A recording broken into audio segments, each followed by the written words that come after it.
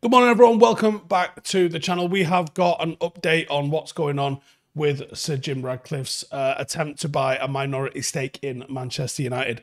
Now, Sir Jim's deal to become this minority stakeholder in the club is expected to be agreed during this month's international break. And there was some talk that things might be in place as of Monday next week, which is quite crazy.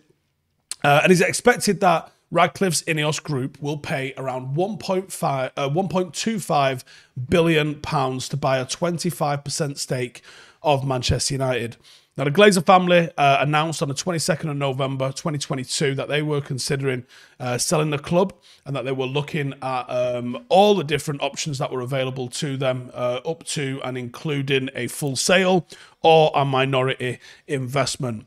Ineos and Qatari banker Sheikh Jassim bin Hamad Al Thani both made offers, tabling bids of somewhere in the region of $5 billion. Neither bidder was seemingly willing to reach the Glazer family valuation, and Joel and Avram were known to be quite reluctant sellers for whatever reason that ended up being. Sheikh Jassim withdrew from the bidding process last month, claiming that his final bid, thought to be double United's $3.2 billion, £2.64 billion stock market valuation, didn't meet the Glazer demands, which is wild. And Ratcliffe had already amended his initial plan to buy the Glazer 69% shareholding and reduced it to a majority sort of stake, or a majority sort of stake, seeing as though individually it will be the largest individual stakeholding that someone has in the club. However, it was only when it was reduced again to an anticipated 25% that the potential for an agreement seemed possible. Not entirely clear what the structure of that deal will be. I believe from a legal standpoint, he has to take a 25% holding of the Glazer stock as well as the one that's available in public. So his buy-in will be split across both of those. And I don't know if there's any specific dates that Ratcliffe will be able to increase his shareholding. That seems to be what everyone is being told. Obviously, that I'm sure there'll be paperwork along with that. But until we are told, we can only assume. Now, we are led to believe that that is the plan.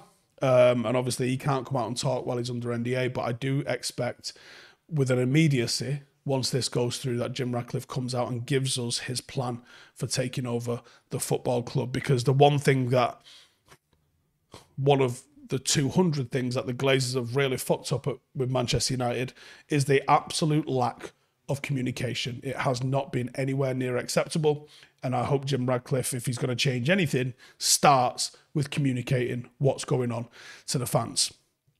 It is believed that another $245 million will be made in additional funds by Ratcliffe for infrastructure works related to the stadium. How far $245 million goes is anybody's guess. Not very far, I believe. And I think it's probably worth us just recapping for those who aren't aware, who is Jim Ratcliffe? It's been reported Ratcliffe wants to assume control of the football operations of the club. Sources with a close working knowledge of Ratcliffe told BBC Sport it was impossible to imagine he would agree to being a silent partner. Seemingly he does want to have his hands dirty with this. And those at United and in close proximity believe that the club is going to benefit from a new pair of eyes, according to this report, looking at how it's run. It is expected the likes of Sir Dave Brailsford, the performance director at British Cycling, is going to be heavy involved. And because of this, the jobs of Richard Arnold, John Murtough, and supposedly David Harris are reportedly at risk following this takeover. So it seems like things have actually clicked up a gear, and we look like we might have some resolution with this. And you know, we've spoken previously about Jean-Claude Blanc. I've spoken loads about the likes of Paul Mitchell. If it's those three individuals that are coming on board, they do seem to have a bit more football savvy than the crew that we've got at the moment. And there's a lot of, anyway, I was going to say there's a lot of talk about John Murtough and how he came to have the job, but it is speculation. It's not a good idea. Either way. So, AA says Simon Stone says it'll be 1.25 for 25%. He offered 5.3 according to Simon for 100%. How does this make sense? What are you struggling with? They decided they wanted to keep hold of it. What are you struggling with? Yeah, they would be happier with only 25% going than they would be with all of it going, by the looks of things. Adam says, I think Arnold will stay on in financial position. I don't think anyone goes from CEO to not CEO in a company. It's just a bad look, isn't it? So I think they'll move on. Bungle says, do I think Ratcliffe will outline his ambition and ideas or will be left in the dark? I think he has to come out and outline his ideas. I don't think it's possible for him to come out and just be like, or to just to take over the club and to continue the Glazer MO, which is don't talk to the idiots. Like, that's not going to work, is it? Like, one of the major frustrations, like I said, amongst many, one of the major frustrations of the Glazers is they don't seem to want to talk to us. And we knew they didn't care about us, but the fact that they don't even talk to us just shows how much contempt they have for us. So if Jim Ratcliffe actually has a connection to the club, which we are led to believe he does, you know, he was at the 99 final after all, and I believe he has been a lifelong supporter. I think everything that's going on with him and the Chelsea fan link, I think that was him trying to appease Chelsea fans when he was trying to buy them. I think that was hammed up. But I think he's doing it for the right reasons. Whether or not he's capable of getting the Glazers out is another thing. But it's one of them, innit? Adam Barnett says Woodward went from CEO to another role. I don't think he had another role. I think he was just still a big shareholder. Like, Woodward still got a lot of shares. Oliver Pace says Jim Ratcliffe has made money taking over companies. He definitely has clauses to get rid of the Glazers. Well, we don't know what they are, so I don't think we can. I think we can say he probably has. I don't think you can say definitely. Dean says the club cost them nothing, so Jim Ratcliffe is literally letting them have their cake and eat it. Correct. Greg says the financial department has been run pretty well. It's the playing side that's run terribly. No, it's not. Can we stop this fucking nonsense that the financial department has been run well? How have you allowed 1.6 billion to drain out of the club in debt refinancing and interest payments and have the fucking gall to say that the financial department is run incredibly well? We made a loss this year. How do you lose money with Manchester United? You see the likes of Barcelona turning over $1 billion a fucking season. All they did was copy what Manchester United did well. You cannot say the financial department is run well. You can't. We give contracts out at the fucking drop of a hat. How much do you want to be? Do you want to be the highest paid player in England? You don't have to play like it, but you can get paid like it. Boom, there you fucking go. We pay over the odds for people. You can't say the financial department of this fucking club has been run well because that's bollocks. Manchester United should have the biggest stadium sponsorship if we wanted to go down the route of selling Old Trafford. We should have the biggest shirt selling records every single year, but we don't. We should have the biggest shirt sponsorship. We should have the biggest fucking commercial partnerships outside of that. Where's our fucking extra shit? All the stuff that Barcelona are doing, and I'm not talking about selling off 25% of your TV rights for the next 25 years on the fucking never, never. I'm talking about the right here, right now, things that make Manchester United competitive on the football pitch. The fucking financial department is not well run. Don't give me that because it's fucking factually incorrect. If it was that well run, if there was ambition in there to do innovative shit, they would do. But they don't. I'm not having that the financial department has been pretty well run. That's fucking nonsense. Jarin says apparently Ineos doesn't want to make decisions on Ten Hag, but there will be rumours that the football structure will probably bring in another coach. Greg says the commercial revenue has increased. So's Luton's. In 18 years, there isn't a football club out there that's had their revenue decrease. Manchester United, right? If you go back and have a look at 1992, 93 to 2005 and see how much more than everybody, weirdly apart from Spurs, they were the closest ones to us in that time. Manchester United was absolutely shitting cash. And then the Glazers took over and our revenues went brrr. Martin Edwards had the football club running properly, both sides. The Glazers have fucking been asleep at the wheel. The only thing that they did, which was remotely impressive, was selling the name to the training ground, which, by the way, no longer has a sponsor. So you tell me how they fucking lose money on that, right? It's no longer the Aon Trading Complex. It's the, is it called, it's not called Carrington, is it? Let me just have a quick look. It has another name. It's no longer the Aon Training Complex, Trafford Training Centre, right? So the Aon Training Complex, which they sold for 109 million, that was fucking genius. That's the only thing that's been remotely fucking good that they've done. That's it. There's a training ground that no fucker's allowed to see, no one's allowed to go to, and we sold the naming rights to it for 109 million. Well done. Well played. Outside of that, what have they done? They've done fuck all. And not only have they done fuck all, they couldn't even renew that sponsorship. This is Manchester United, the most talked about fucking club on this planet, and probably on other planets as well, if we're being real with ourselves. And yet, the commercial department's done well. Attaboy, fuck you, fuck them, and fucking shut it. Abhinav says, we need a new sports science department and some juice from the Ineos cycling team, please. Gok says he's dropping 1.5 bill, another 300 mil to stop the leak and the new paint. Why would he put in another dime when he's already spent more than the Glazers ever have in a club? Correct. If he had a season ticket, he's already spent more than the fucking Glazers have. Bungle says, I'm worried with the online toxicity and the media agenda against us. He has failed before he even started. Right. Being very fucking real. Being very fucking real. Manchester United need to get back to being fucking bullies in terms of journalism, right? I've mentioned this a few times before. Sir Alex Ferguson was a bully, right? He was a bully to his players, even though that they loved him. It was a bit of a bully relationship. And he was a bully to the press. And one of the reasons that United gets shat on at the moment is because there's no fear. There is no fear you're going to lose your accreditation. None. They will get their accreditation. Because Erik ten Hag doesn't have the money in the bank to be able to start banning journalists. But the club does. The press department at the club does. And the press department at the club should be like, excuse me, come here. Who do you work for? TalkSport. Cool. See you in 3 months when you sort your shit out. Oh, yeah. Where are you from? The Sun? Yeah. So this story that you wrote here about Onana. Load of old bollocks, wasn't it? Yeah? Off your fucking pop, you're banned for 3 months. What's this one here? Oh, right, okay. Metro.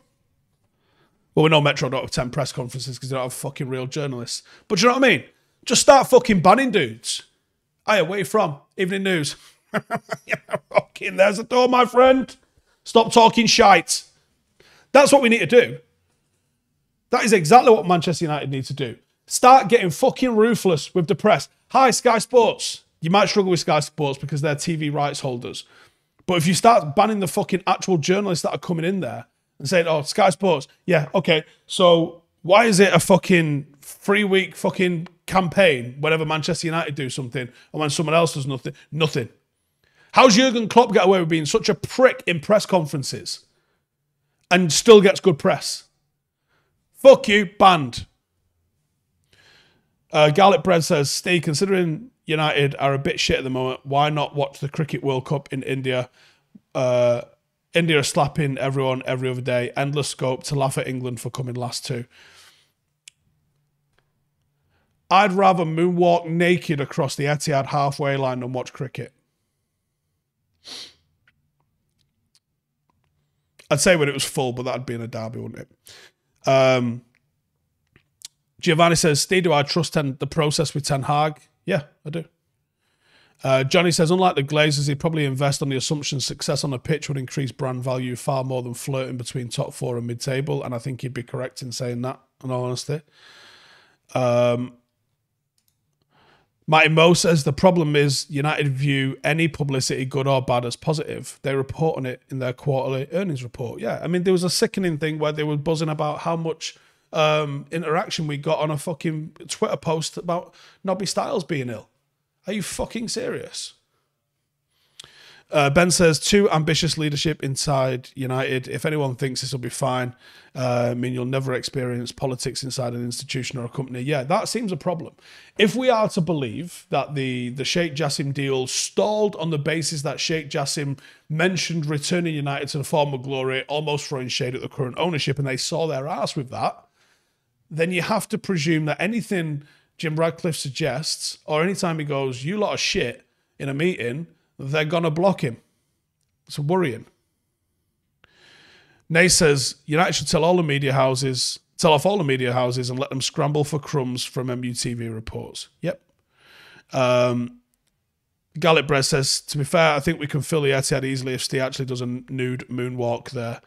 Dan United says, what's the frame shirt and program behind you? That is the program from the Class of 92 game, and that's one of the replica shirts. It's not an original shirt, but it's got most of the players on there, like Giggs, Scholes, Neville. It's missing Beckham. I've got like Rafi Berg, Ben Thornley, Robbie Sav, and Rio, because my son got Rio on it. Cheers. James in a super chat says, does our market force to Jim to make a statement in the January transfer market to make sure a Champions League football next season? It might do. Brian says, Paddock office getting more investment. Where's that one gone? It just disappeared. Tino says, our club doesn't have the moral values it used to before the Glazers. We need to get back to those and start setting the high standards once again. Totally agree. Ryan says, would be great for Jim to come in and include in his first announcement 100% backing of Ten Hag. I think we probably need that, yeah, because I imagine all of this speculation amidst the poor form doesn't help.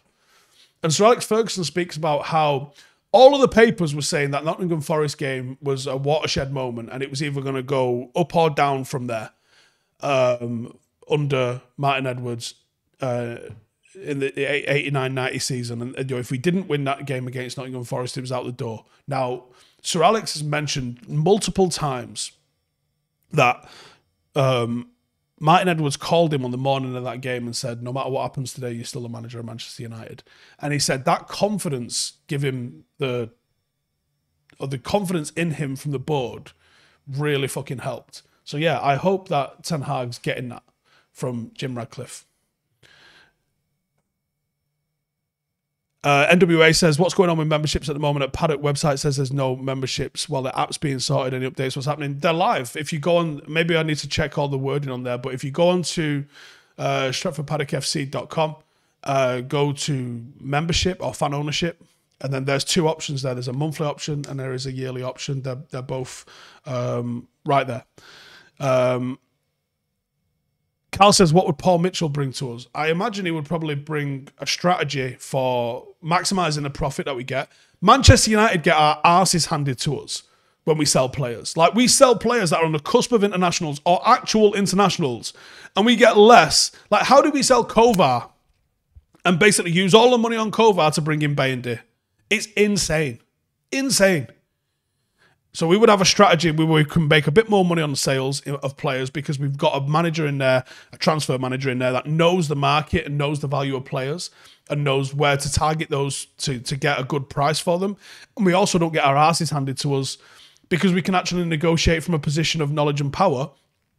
Manchester United in buying Harry Maguire, right? Probably about a £50 million centre-half at the time, and we paid 80. Wan-Bissaka was probably a 25, 30 million pound player that we paid 50 for. So United sat down and you could have got two more great players if you'd have bought them at the correct prices, right? And that's where we're going wrong. You know, we're spending as much as everybody else, but we're spending too much on individuals, which means that instead of getting two players, you know, we're getting one, or instead of getting three, we're getting two. And that's how you improve this squad, is you can still spend the same money, but we're getting more for our money. Like, Christian Eriksen was a great buy, right? But how few of them has there been all year? Dean says, people also need to understand this won't just get rectified overnight. The Glazers have ruined us so much, it's going to take years to rectify. I agree. Ronnie says, do I think Mitchell will stop the United tax? Yeah, that's literally what I'm sort of saying. I think Mitchell comes in, having worked at all these different clubs, at all these different levels, with all these different expectations, that he comes in and he sits down to negotiate with Lyon. And instead of us paying 60 million for this new up-and-coming player at Lyon, we pay 30 with a load of add-ons. It's those sorts of things that I think he improves. You know, and when United went to negotiate with the likes of Maguire, we went in and went 50 mil, and they went 80, fuck you. And we went, okay, 55 mil. And they went 80, fuck you. And then that carried on almost to the end of the window, and we went 80, yeah, okay. Do you know what I mean? It's having someone that can actually sit down and have a genuine conversation with someone and pull up experience and go, okay, so I sold this player to these, and this player to these, and this player to these, and this player to these, and this is how much these guys are worth, and this is where this guy sits in the ranking of the world, and okay, we'll give you another 7 million on top of what he's worth because he's English and there's a bit of an English tax and homegrown status and blah, blah, blah, blah, blah. But that's how much you're getting, and that's how much he's worth. Bosh. Anyways, that's about does it for me. I think there's going to be more news about this breaking over the weekend, but like I said, and I think you all agree with me, I mean, we need a statement, don't we? We need a verbal or a written statement from Jim Ratcliffe. Here's what we're doing. This is what we're doing. So, cheers to you guys for tuning in. Cheers for the comments. Make sure to subscribe if you haven't already. We will have a preview out a little bit later on for how we're going to beat Luton. And it's not as straightforward as it fucking seems, but we should be able to get the 3 points tomorrow. But cheers for tuning in. Make sure to subscribe. I'll catch you lot in the next one. See you in a bit.